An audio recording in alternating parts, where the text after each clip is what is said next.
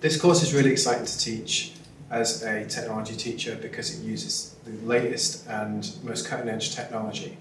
It relates to the film industry, the games industry, the animation industry, and gives students a really practical foundation in things that they'll be using in their careers.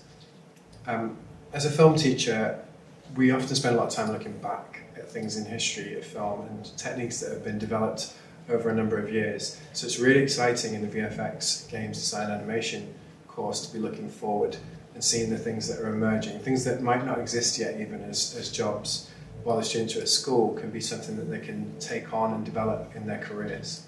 The technology we're using here is amazing. It's cutting-edge graphics cards and 3D rendering computers, which gives the students freedom, complete freedom, to be able to build things on the scale that they're looking for.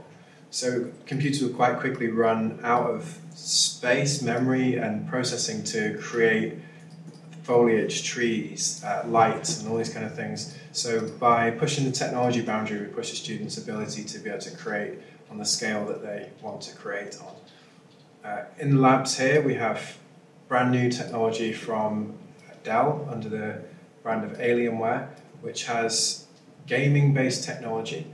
As a school, we also run esports qualification, which means students can play games competitively or partly competitively and organise tournaments for local schools and for local community to take part in. The best thing about having the course as part of the International Baccalaureate is that it comes with the International Baccalaureate values. So while the International Baccalaureate diploma typically allows students to do service and write a thesis for a master project they write about, the CP, the careers-based program, allows them to do the same. Students take part in service to their local community, often using the skills which they're developing in the course, such as creating adverts and animations, logos and other things for local companies and charities. They also take part in a reflective project which allows them to look at an ethical dilemma related to their industry. So thinking about the wider workplace and even some of the issues that face it. By wrapping everything up within the IB program and an International Baccalaureate approach, the students have a more all-encompassing view of their industry.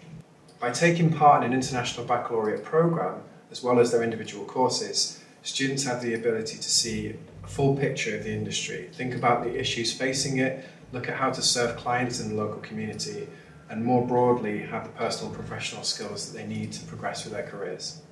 It's possible for students to go straight into the world of work out of the course as opposed to a route of traditional study. Although it's always beneficial to take their skills further in education, they might look for internship opportunities, part-time work, and be able to get straight into the career that they're looking to pursue.